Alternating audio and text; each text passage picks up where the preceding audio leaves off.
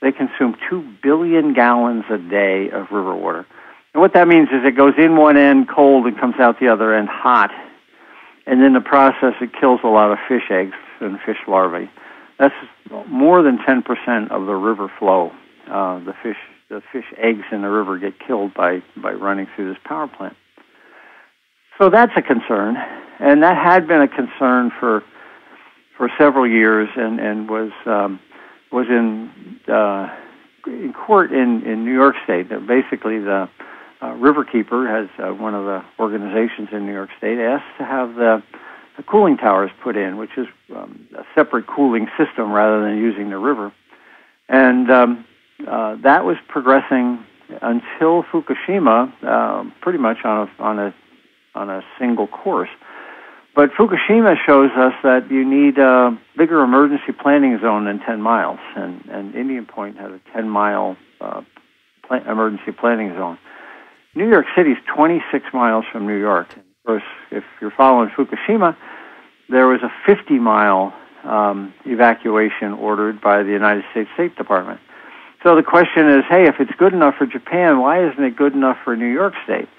And so now the issue at Indian Point is not just killing the fish in the river, but planning to evacuate New York City as well as anybody within 10 miles of the plant. Doesn't it drive you crazy to think of only 10 miles when we're talking about nuclear energy and fission products, that 10 miles? It's crazy.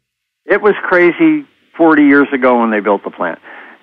Everybody knew in the industry that Indian Point was an outlier, that there was no logical reason why Indian Point should be there, except that it was.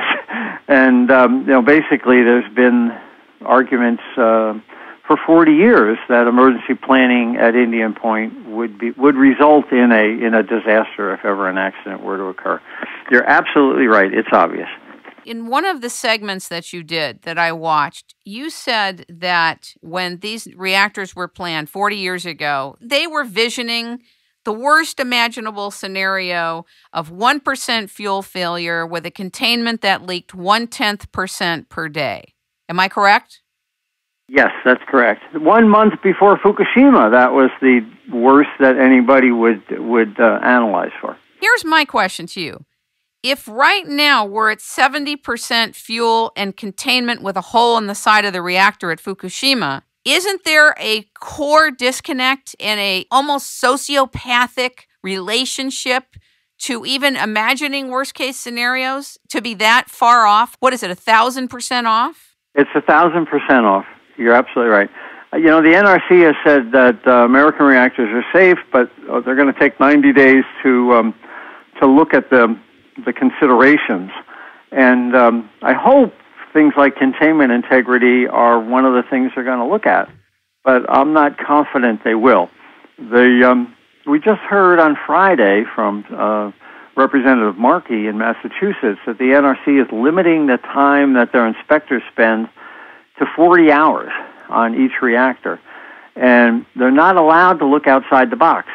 In other words, they're not allowed to say, wow, that assumption is really too low. We need a tougher assumption. So the NRC is constraining their inspectors so that they won't find anything. I want to talk to you about plutonium. A few weeks ago, I did a short interview with Dr. Helen Caldicott. And plutonium seems to be a huge deal. I know people are worried about the radioactive iodine and cesium-137, and we can talk about all that. But I really want you to talk to us about plutonium and how come it is that, 10,500 tons of radioactive water were poured back into the ocean at Fukushima a few weeks ago? I was horrified hearing this. How is that possible to do that? Well, what happened at Fukushima, let's talk about the water first and then the plutonium. Is that okay? Sure. Okay. What happened at Fukushima with the water was that they ran out of tanks.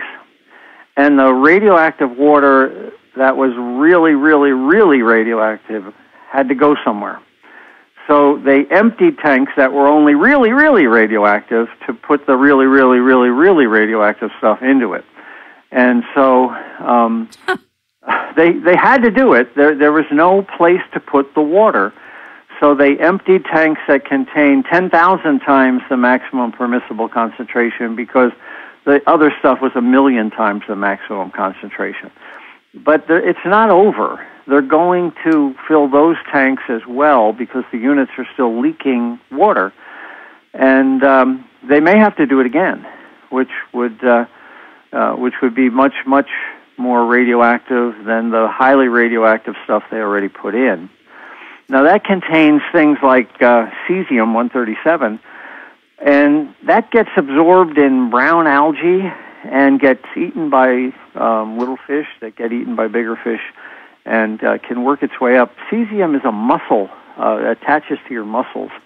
So, of course, when you eat fish, you eat the meat, the muscle, and you can pick up cesium from the fish. They've already found cesium in the fish about 40 miles away from the plant. So it clearly is spreading, and I would expect it would spread even more. Now, your plutonium question is really a great question.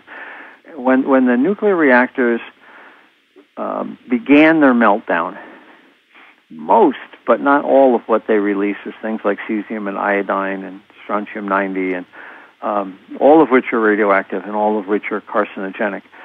Plutonium is a bigger molecule and is a little heavier, so not too much of it goes airborne unless the fuel melts down and there's a fuel fire.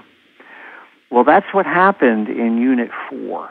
Unit 4 is the one reactor that wasn't running, but all of the fuel was in the fuel pool. And the fuel pool got very hot, boiled dry, and caught on fire twice.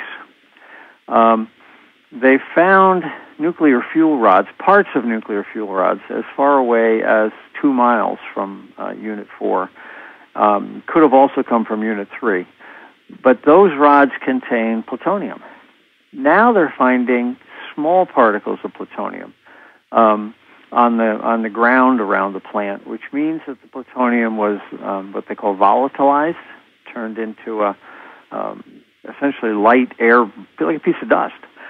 Now, Brookhaven National Labs did a study, and if there was a fuel pool fire and the fuel burned, it could result in about 120,000 fatalities from the plutonium because it goes airborne and causes lung cancer. And so the worst case of Fukushima is not the 3 reactors that are melting down, but Unit 4, which has all of its fuel in the fuel pool, and the building has the roof blown off it. In one of your videos, you talked about 1 gram, a dollar bill, into 1,000,000 pieces, and a microgram can cause a lethal cancer. Can you explain that? Yeah, that's there's a plutonium atom has a really powerful alpha ray, and an alpha ray doesn't penetrate your skin if it's outside your skin. But if you breathe it in and it lays up against your lung tissue, at that point there's nothing to stop it from damaging your lungs. And so a microgram, a millionth of a gram, can cause lung cancer. And that's exactly what Brookhaven was concerned about. When you burn nuclear fuel, you will create these little tiny particles of plutonium, and that can cause many lung cancers. I thought the example of a dollar bill broken up into 1,000,000 pieces was an interesting analogy, showing about how small plutonium has to be lethal. It's a powerful example.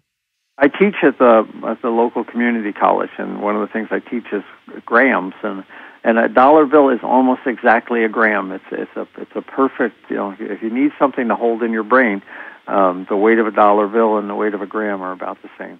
You talked about plutonium being in the trenches.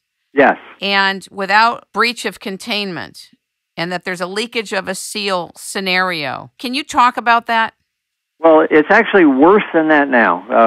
Since I wrote that, the problem has gotten worse.